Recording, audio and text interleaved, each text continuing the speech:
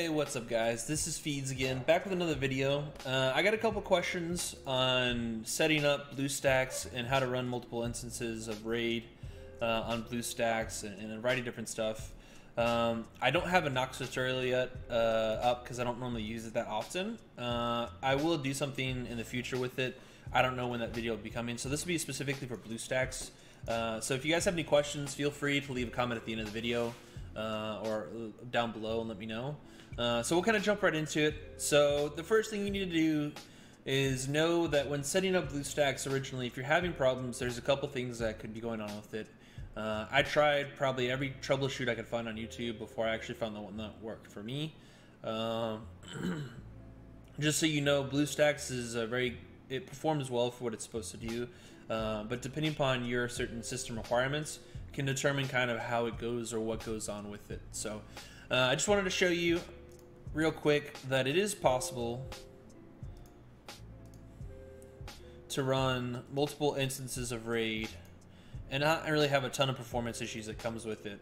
As you run more instances, obviously you'll need to tone down the settings when it comes to it, and I'll show you what I mean by that. But ultimately, you're not restricted to or confined by how many you can have open to it. It's just based on how your system operates and controls from that point. So, just showing you, the load times do take a little bit longer because I have them set on lower settings. Just to show you different frame rate options. Just so you know, when I run BlueStacks by itself with one account, I'll always run at the highest possible settings, which will always be my system default that I have it set to. 240 DPI, I don't need to set it up for anymore for doing this game. I have two CPU cores set, memory maximized all the way out, and then frame rate up to 60 rates. And then of course I have it optimized within the game itself at the highest settings I can have for it. So just so you can see, I have a 30 frames right here, but just to show you, 60 frames, ultra, no problems when it comes to it. And then of course the sound effects and stuff turned off. So just to give you an idea, this is what it looks like as I move it around at 60 frames. And then this is what it looks like when you're moving at 30 frames. So not a super significant difference. Obviously you can see a little chop at 30, but the chop doesn't really affect your ability to do it for input lag or anything like that. So not a significant difference when it comes to it. Obviously it looks a little crisper at 60. So if you are just looking at one clip, you can see that it looks a lot better. Not really any chop that comes with it. But for the most part, almost instantaneous response. Now the other thing too, when you do your BlueStacks settings, you need to know that the settings will play a factor in your performance, 110%, when it comes to these things. And this is anything from frames to DPI to it all. If your system isn't designed to operate with certain settings, obviously you're going to have some issues that come with it. So as you can see, we're in different frames. It's a little bit slower on this one right here because I have it set something a little bit less optimized just to show you what it looks like versus something that still runs perfectly fine. So this is just one of the accounts that I operate off of. Show you the settings. I run a high 60 frames per second. And this is technically on the third instance. And then on this one, oh look, we got a reward. Oh, dang it, we missed what it was. And then on this one, you'll see, takes us just a hair because all those stupid pop-ups. 30 low, and then of course on this one down here, you'll see high 30 frames per second. So FPS doesn't matter too much on one, but as you run multiple instances, to avoid any potential hiccups you could run potentially into it, it is better to set a little lower frames and not ultra settings if you want to. My rig is I run with the 1070, so I don't really have any issues if I run them on an ultra. But like I said, I want to show you a couple different settings that come into it. So we'll kind of jump right into it. I'll show you how you do it as far as running multiple instances. There are going to be a few assumptions made in this video that you are familiar with BlueStacks, at least on how to install it and run it. And this will be kind of an addressing some of the potential issues you can have in trying to get it run while getting the error message. Now, this is Bluestacks 4 for anyone out there that's curious. So the first thing that we're going to touch on is we'll look at the Bluestacks multi-instance manager. You can actually download this from Bluestacks itself. This is how you set up all your instances that come into it. So as you can see, it says that they're all running. For more tech savvy guys, this is just like basically a virtual machine within your computer. So you have to kind of treat it like that when it comes into it. So you can batch them out, you can arrange, you can do settings. We're not going to go over every specific option or feature on the Bluestacks multi-instance manager. We're just going to simply talk about what it takes to do it. So whenever you get to this point to where you have Bluestacks set up for one time and you understand kind of the settings, whenever you launch a new instance, it'll always launch your original edition of Bluestacks, which is this one right here. This is my default Bluestacks that I always run with whenever I open up, whether I play with multiple accounts or one. The other thing that you're going to notice too is that you see numbers by it. So Bluestacks 1, Bluestacks 2, Bluestacks 3. Now this is for streamers out there. When you guys set up multiple instances to show, if you don't do where display capture does all of this stuff right here, which shows you everything, and you decide to do individual windows, try not to adjust the sizings of your frames or your windows in Bluestacks, because when you try and reload back to those screens on your image capture for your OBS, it will resize the window itself. So if you do a smaller, it'll look smaller, which can jack up your settings. I know for people who run with certain overlays and things like that have those problems. So just be conscious of that stuff. Obviously, it can be kind of a nuisance if you have to always change it. For me, I try to be really conscious of it. I had to adjust a couple of the windows to do this video to show you some of the stuff going on with it. So I'm going to have to change the settings back in OBS at a later date when it comes to it. So when it comes into it, whenever you want to launch a new instance of Bluestacks, it's going to treat it like a whole brand new machine. You can either do a clone instance where it would basically make a copy of the settings you already have, or a fresh instance. Cloning is not a problem.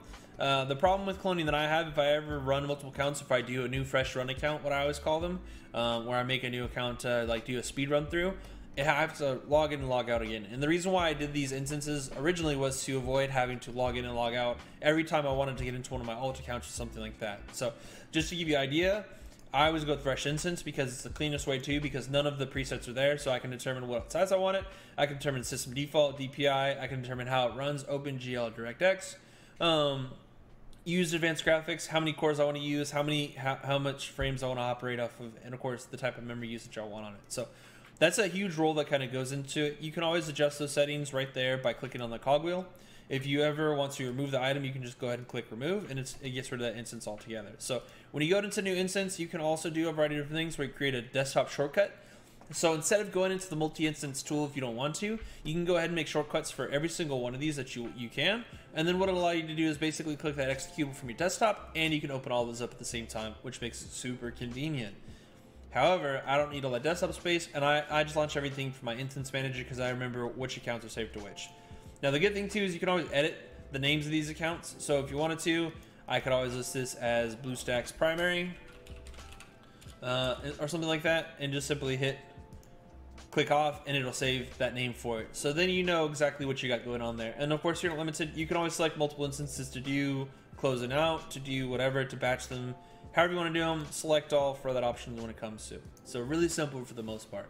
The multi-instance manager is really good because it allows you a lot of functionality to it.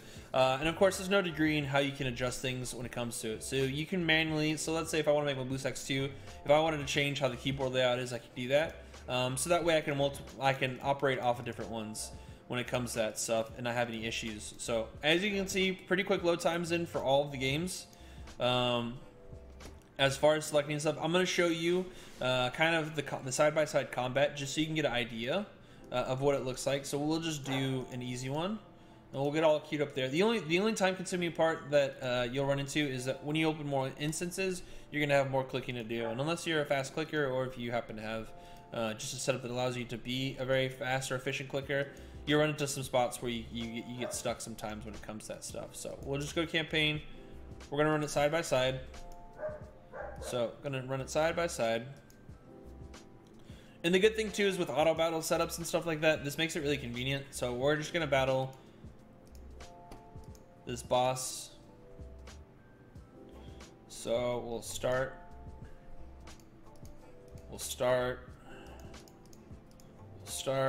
and we'll start. So this is just showing you different stuff. Let me minimize my clip a little bit so you can see it there, just to give you guys an idea of what you're looking at. As you can see, my lowest optimized one takes my longest to load in. Nothing wrong with that when it comes to it, but different ideas. As you can see, this one on the top right is working the best when it comes to that, in regards to those things. And then of course the choppiest one down here still runs, obviously running slower frames. It's the lower settings. It's designed to run on less cores too, so you can get an idea. So I started them effectively all at the same time. I finished one, finished the second, finishing the third, and then of course this one's still on round one, to give you an idea. So obviously this plays a factor in it too when you're doing these teams, in regards to speed and things of that nature. If you're trying to do the most efficient runs, obviously having higher settings will allow you to run more efficiently. What that means is that if you're doing 16 to 18 second clears on tier 3 or 12.3, you'd want to run with the higher settings. Now, if you're just trying to run a lot of instances and do the auto battles and stuff like that, obviously you can run the lower settings because time efficiency isn't necessarily the best thing you got to do with it. And then, of course, when you've got instances like this where it runs just a little bit slower, I like to run one slower instance because what it allows me to do is I can stagger them a little bit.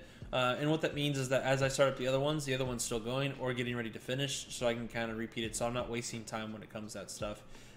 This is a degree in being efficient in raid per se, but just generally when you're using mobile games or doing mobile games like this in multi-instance layers with BlueStacks, it makes it a little bit more efficient overall because you can kind of plan out or time out a little bit better with what you're expecting on that stuff to it. So just to give you an idea too, you're not obligated to change your settings in here, and as you can see, you can't change your settings once the instance has been launched from here, so you have to individually go in and change the settings that you want for it. Just know it's always going to go off the default settings, and then of course you can always turn on streaming mode, which allows you to give you a little extra functionality inside BlueStacks as well when it comes to it. And then of course your notifications. The one cool thing about running multi-instances of BlueStacks is it'll have most of your Google information saved into it if you load it in. But what it means is you can also set up different emails as well, so if you're making these accounts, you're not obligated to that stuff as well. So this is a really short video, guys, on how to use BlueStacks multi-instance mixer, or manager, excuse me, and gives you a lot of opportunity and understanding of how it works. Like I said, there's no limitation, or haven't found a limitation yet on what you can do with BlueStacks. If I wanted to get crazy, I could probably open up 8 more instances. I don't have that many accounts to begin with for raid specifically, but if I want to try different things, I could definitely do that as well.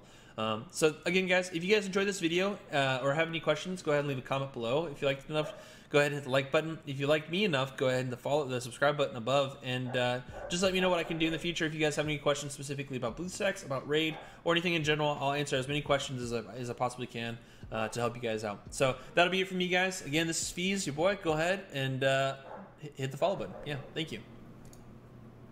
Run. It's gonna be a left click. It's gonna be a left click.